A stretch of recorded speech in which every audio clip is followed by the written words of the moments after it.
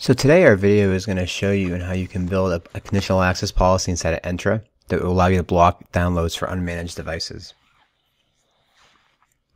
Okay, so we're going to call this block downloads.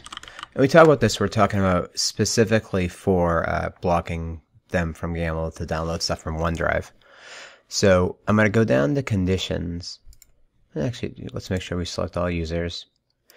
We're going to go down to conditions and we go to filter for devices. And this is not one that a lot of people use a lot, but you hit exclude. And then we're going to find this property. So we're going to exclude devices that are compliant, devices compliant true. And then all we have to do from here is go down to use conditional access app control and hit block downloads. Select. And then we save this policy.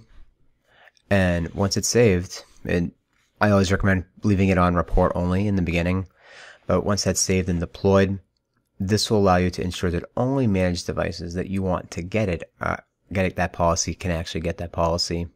And you can do that any device type you want, but this just gives you some really great flexibility and shows you how you can leverage the power of conditional access policies.